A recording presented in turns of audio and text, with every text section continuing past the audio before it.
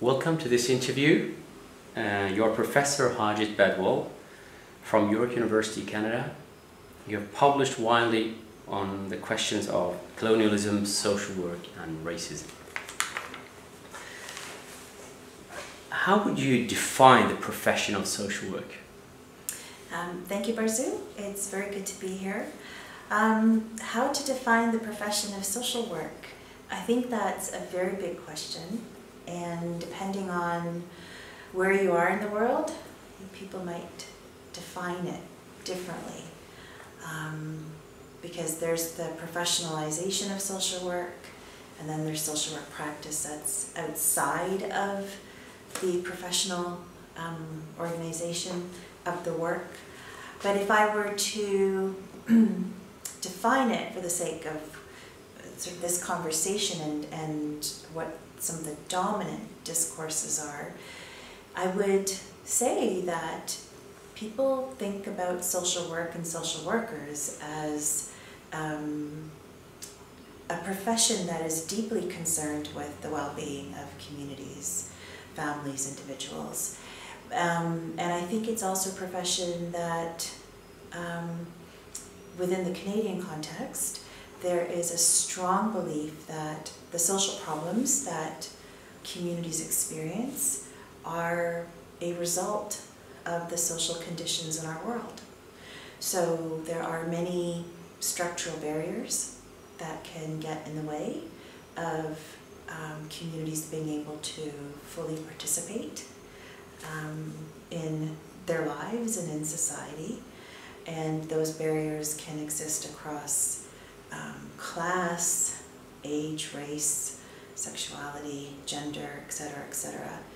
And there's, I think, a very significant focus on relations of power and privilege and how oppression operates in our world. So these are forms of violence, and I use that word purposely, that are deeply embedded in our systems and our institutions. So it is, in terms of its contemporary manifestation, the definition that I'm giving is more its contemporary understanding, there is a movement towards paying attention to the structure. Whereas more traditional, some might argue conservative social work, located problems within people. So you were the problem. There was something wrong with you that needed to be fixed. And there was little attention to the social context. Now I would argue that this dichotomy between more conservative, traditional understandings of social work that kind of blame the individual versus more contemporary, critical understandings of social work, I think those tensions continue even today. And depending on where you're employed and the kind of institution within which you're working as a social work, I think these tensions are always present, because social work is an arm of the state, and the state regulates who we're going to quote-unquote help, how we're going to help them, how help will be defined, how social problems will be categorized, defined, who qualifies for service, who doesn't. There's a saying that we have in Canada, which may be a saying elsewhere as well, I don't know, but we often talk about whether or not social workers are agents of social change or social control. And we often have discussions with our students about this. And the reality, in my view, is that you're never just one or the other. I think social work as a profession dances and moves between these, I think, and I will argue, very historically bound constructions of the profession. Are we here to rehabilitate the individual, or are we here to fix society? In this context, I would like to ask you, how would you define the relationship between colonialism and social work? So there is a direct relationship between colonialism and social work. I think this is where the work of post-colonial scholars, critical race scholars, queer studies, feminist work, I mean, all critical scholarship, you know, critical work, activism, has really challenged the dominant story about the history of social work. And again, I'm speaking from a Canadian context, but the dominant story about social work's history is that we were a very caring profession that came into existence during the Industrial Revolution, the turn of the century, modernity, and our role as early social workers were to help communities who were gravely affected by the advancement of industrialism. And the early story, which is sometimes, and again, I'm being very, speaking very generally here, I think. There are many people who have done amazing work on complicating that story, but I just want to sort of bring attention to what the dominant narrative can be, is that we were there to support and help, provide services, meet needs. The version that sometimes gets subjugated by that dominant story about helpfulness is that the early social workers were deeply implicated in the project of colonialism. So at the turn of the century in Canada, what we have to pay attention to is that Canada is a white settler society, and it was colonized by white Europeans. And as many critical race scholars have argued, like Shireen Razak and others, is that white bodies, white populations, through colonial violence, literally came to embody or position themselves both materially and symbolically as the rightful citizens of Canada. So colonialism and colonial violence was all designed to create Canada as a white nation. So social workers, early social workers, played a profound role in that project.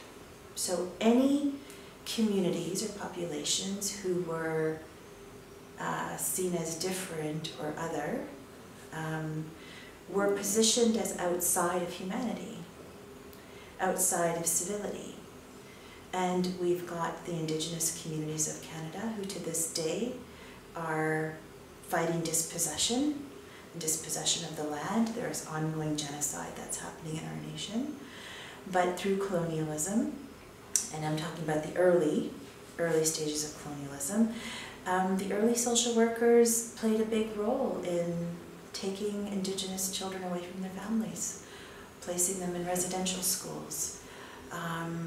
The early social workers who were viewed as charity workers, and these were upper-class white women, bourgeois women, in the name of helping and charity, they also worked to assimilate new immigrants to the country so that they could behave and act more Canadian. So I think there was the YMCA at the turn of the century that literally taught immigrant women how to sew Canadian clothes, cook Canadian food, speak English, all in the name of helping.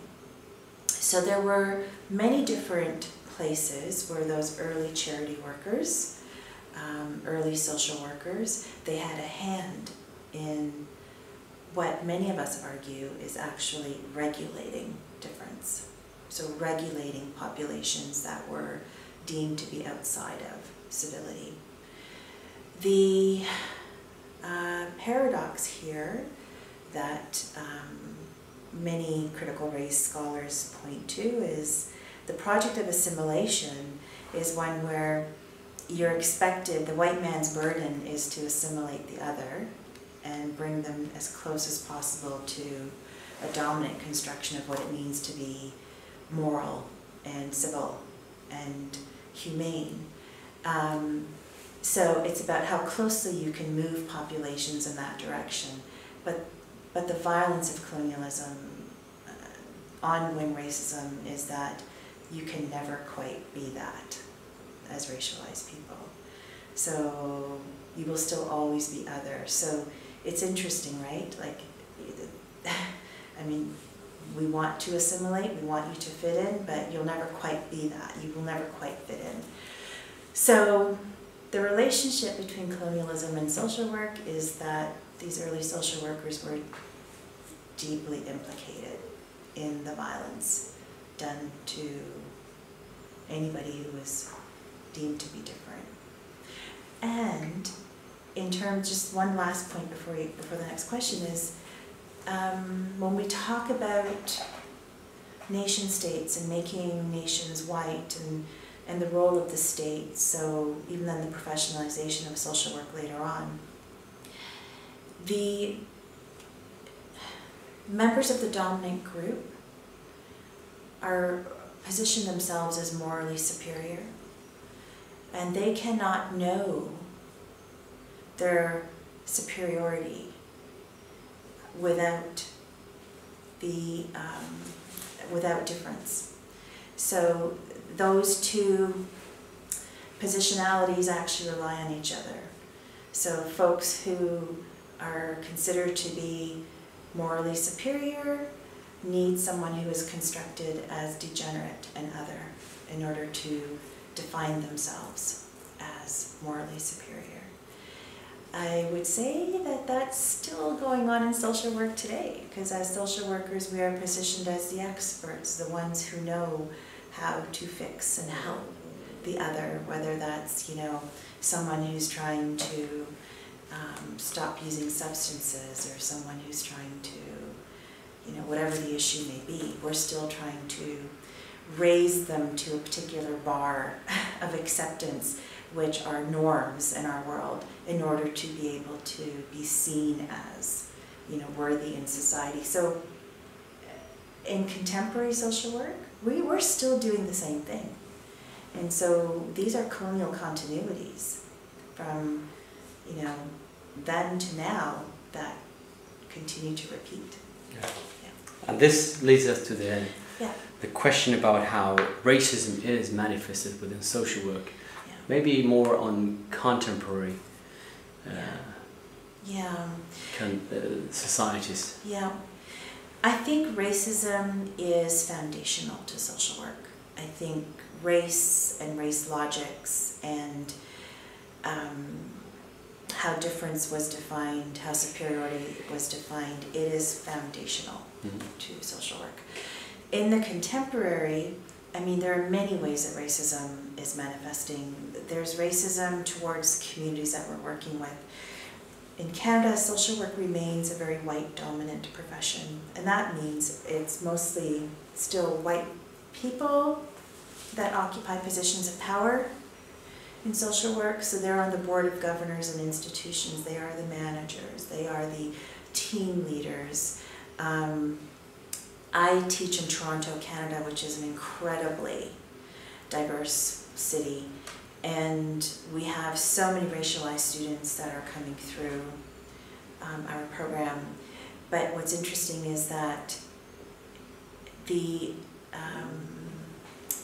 organization of the institutions that social workers go out to work within are still very white.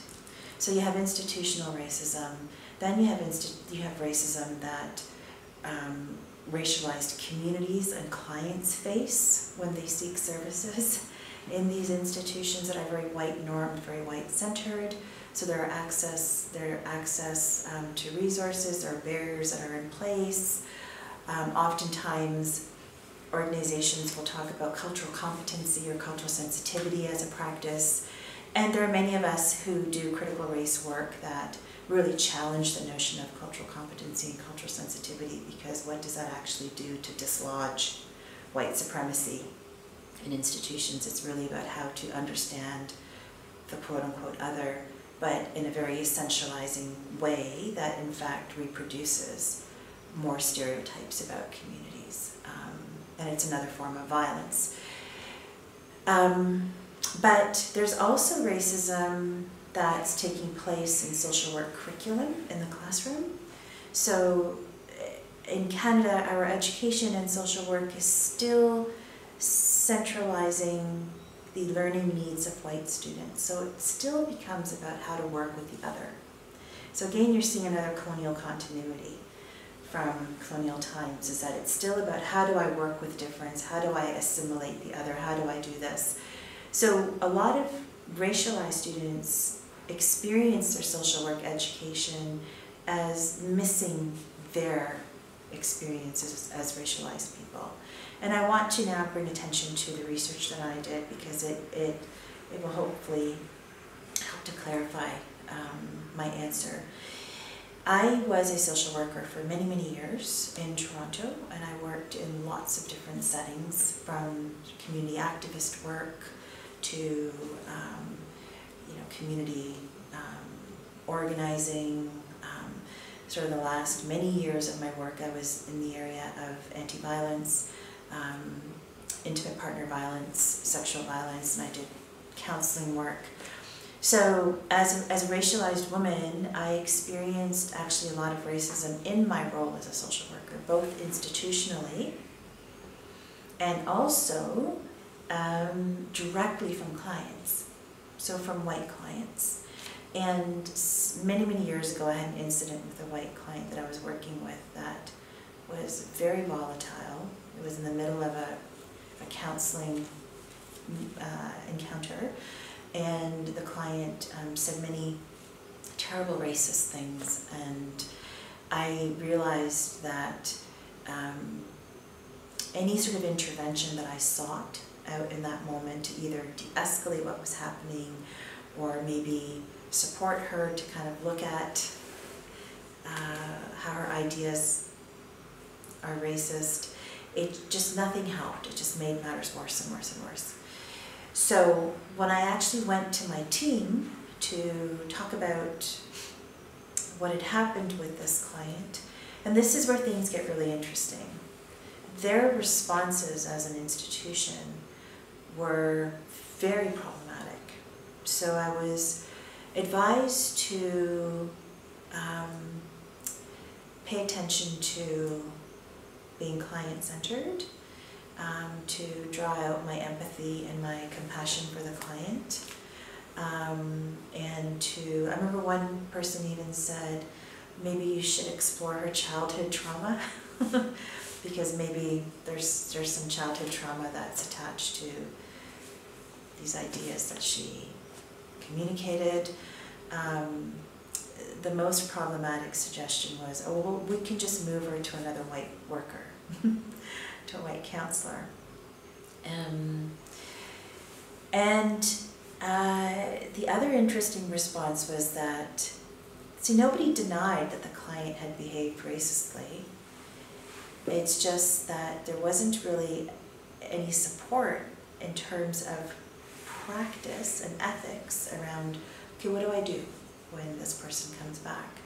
And people felt very badly for me. It's like, how awful. And I felt a little bit like I was pitied and, just like, oh, what do you need? Like there was this, almost like I was getting therapy for experiencing this racism. And I found that deeply problematic, and because I wasn't looking for, them to lick my wounds, so to speak, I was looking for a structural response because these are ethical dilemmas in our work. And the other complexity about their response was racism became a personal issue. The way they treated me was that it was personal to me. It was a private concern, as opposed to something that's embedded in the fabric of our society. Like these encounters, if you will, I'll say in quotes, or these incidences, if you were, I'll say in quotes, that they just happen sometimes, and how awful, and No, these are a part of our everyday. They are everywhere in the system, in our day-to-day interactions, in institutions. Like racism is everywhere, all the time. So my project, my research, set out to interview other racialized social workers in Toronto to see, okay, are they having similar kinds of difficulties? And I was both surprised and not surprised to learn that this is a daily occurrence. So coming back to your question, how does racism show up in social work? My research brings attention to, I think, an area that hasn't been looked at very closely before is, what if you are the other and you are occupying a professional role that historically was never meant for you?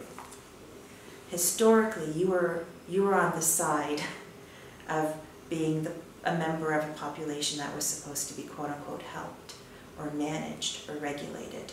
But now you are occupying a position that historically was never meant for you. The dilemmas that arise because of this positionality is that you can never really be seen as truly professional or competent at your job. Social workers describe situations where white clients would meet them in the waiting room and then say, I don't really want to work with this person. Is there another social worker that I could work with? They describe situations in which white clients uttered terrible racial slurs during appointments, perpetuated many stereotypes. One worker that I interviewed was physically assaulted by a client who had been racially aggressive towards her for many weeks leading up to the physical assault.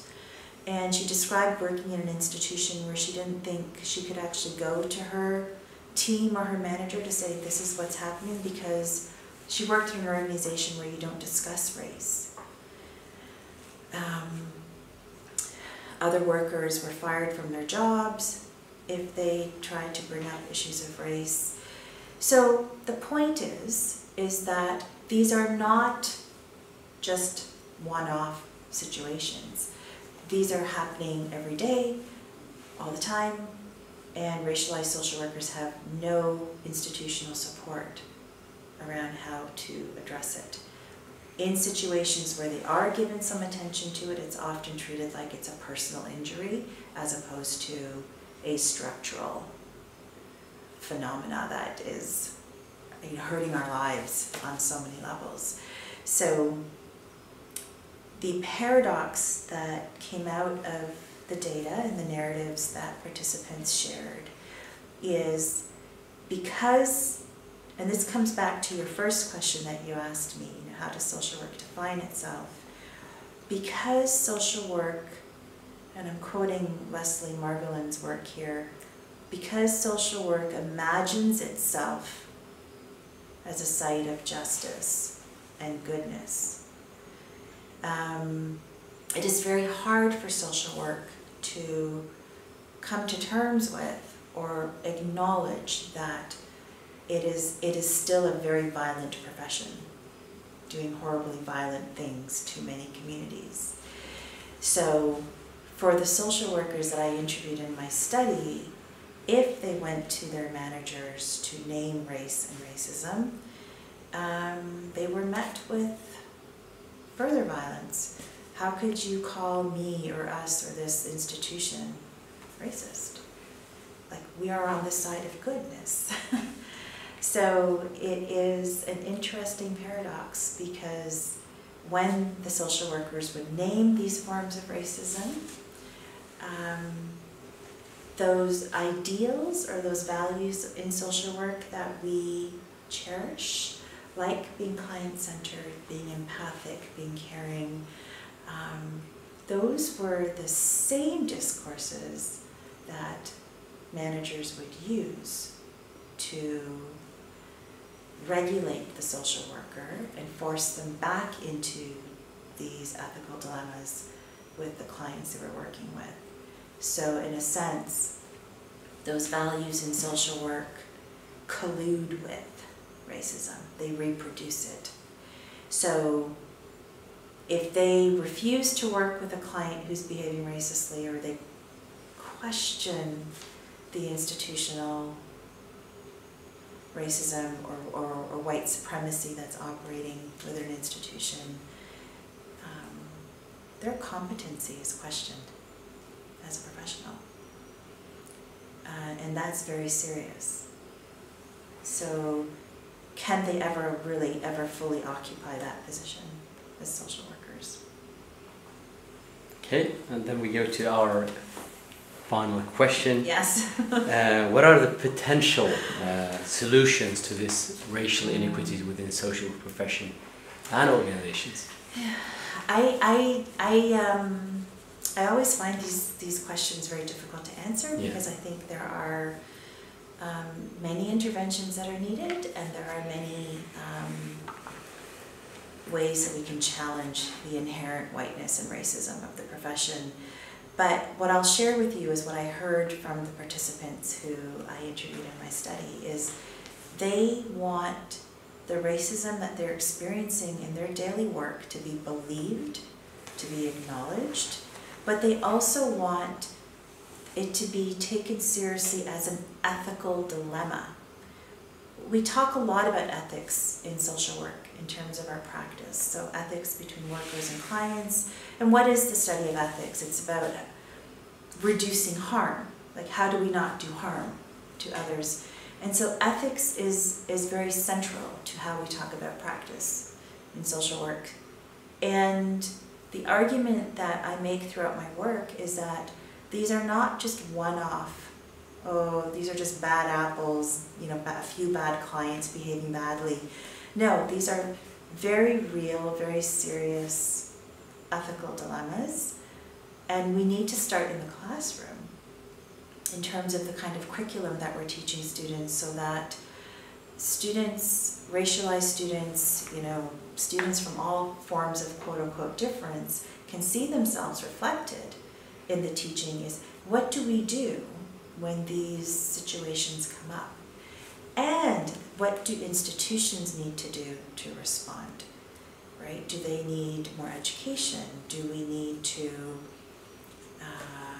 challenge how diversity and equity projects manifest in institutions? I think those projects remain problematic too, in terms of how well they're challenging white supremacy. But that's another conversation for another time. So I think we need to work at an institutional level, but we also need to work within social work. And I think we need to acknowledge first and foremost that race and racism is actually foundational to the profession. And we have to go back to history. We have to go back to the history of colonialism to really explain why it is that way in the here and now. And we need to shift our pedagogy in the classroom so that we are centralizing these concerns. They're integrated into all aspects of our curriculum, our programs. It's not just a special cultural week or something that you get once in a while. So your question is a very big one. I wish I had all the answers or a magic wand, but I think those are some places to start. And we need more people doing research and writing in this area. There are many activists, you know, on the ground that are doing incredible work to fight these systems, and so we need to work closely with our communities as well to create, I think, more systemic change. Thank you very much for this interview. Thank you. Thank you.